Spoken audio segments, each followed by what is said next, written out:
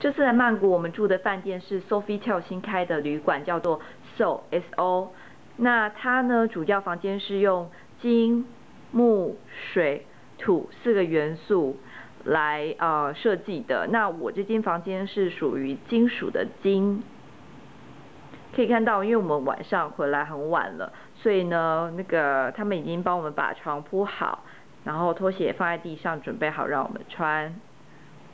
房间的电视很大，那它很重要的就是有无线的 keyboard， 还有这个遥控器是可以控制这台电视的，然后也可以直接用这台电视当做电脑，因为它有一个电脑主机在这儿。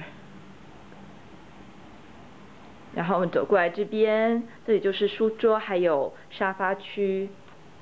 沙发区的桌上已经放了迎宾水果还有饮料。然后书桌呢，它这里有一个盖子，可以打开，它就会变成一个化妆台，然后里面有很多文具，所以说呢，你要在这里写信啦、办公都是 OK 的。我的房间是corner 的景观房，那它是属于比较狭长型的。所以说呢，比像我朋友他也是住金木水火土的金，那它是比较宽的，那我这里是属于比较狭长的。不过可以看到最里面那一片透明玻璃就是浴室，超大片的玻璃，然后浴缸非常的长，躺在浴缸里呢可以看到外面的电视。然后这里面有一个淋浴的地方。如果说是和朋友共用这间房间的话，它有电动的那个窗帘可以把它关起来，所以不会不好意思。这边是伊犁的咖啡机，然后下面这里 mini bar， 里面所有的饮料是招待的。右边这里有零食，然后带我们进房间的小姐还说右边这个东西非常好吃。要泡咖啡啊，当然就是要有杯子嘛。那你看这整个地方像个柜子一样，而且设计很特别，就是现在是这边灯是亮的，所以如果说我要拿杯子呢，就把这个那个门打开，开在这里的时候，哎，灯就亮了。那你可以看到有咖啡壶啦、冰桶、马克杯，然后这个纸张做的盒子，它里面装的是茶包。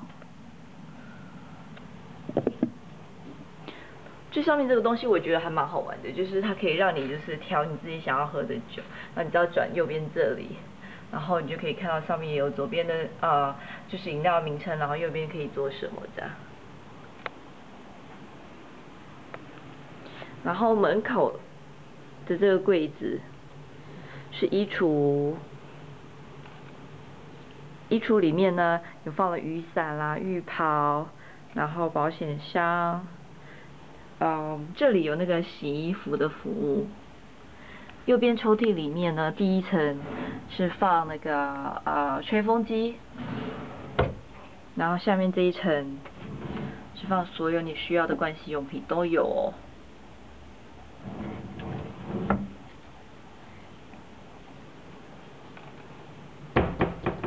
大致上是这样子，然后目前呢，这房间唯一看到一个比较大的问题就是它的浴室漏水了，就是这个水龙头好像有点坏掉，然后就有水流到地面都是，对，可能明天要找人家来修一下吧。那你可以看到浴缸非常的长，然后这有个体重计，不过我想来曼谷玩的人应该都不敢要站上去量体重吧。那我们现在来看看，就是电视跟选项怎么用，就是主要就是这一个遥控器嘛，它有 OK， 然后上下的选项。那我们当然就是要开的时候先按 OK。然后我这已经是到网络的部分了，你可以选你要的地方，那这个地方就要用键盘。